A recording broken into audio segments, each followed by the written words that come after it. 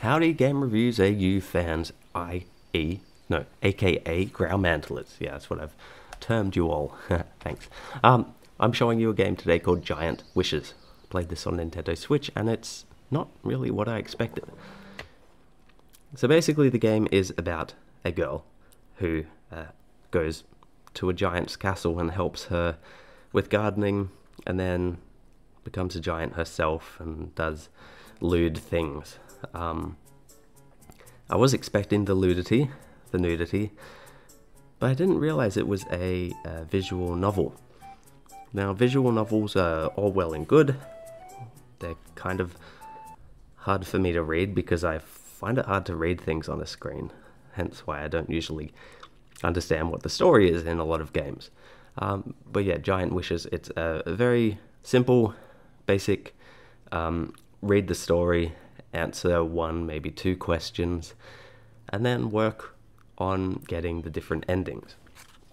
I'm not sure how many endings there are, but I did happen to get the good ending. Now the animation and the way that the characters are drawn and designed, it's quite, it's anime style, and they do look pretty good. It's kind of basic in terms of anime drawings, but yeah, it does the job at providing the boobs, the bottoms, the so on and so forth. So the giant that you meet, she's a big burly woman with great big melons. There's melons. Yeah, less crude.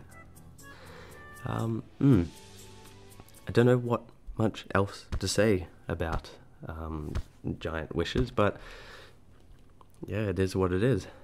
A lewd visual novel, anime style.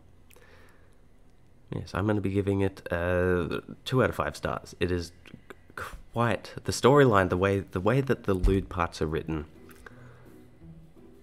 It just sounds like a teenage boy has sort of, yeah, just written what is on his mind, which is fair enough. It's all good, but yeah, I expected a bit more from this. Anyway, if you like this review, please hit the thumbs up button down below. Remember to subscribe to my channel, and if you do so choose to do so, leave a comment down below. And also consider pledging a few dollary-doos to my Patreon page. That would be great. Links in the description below. See you next time.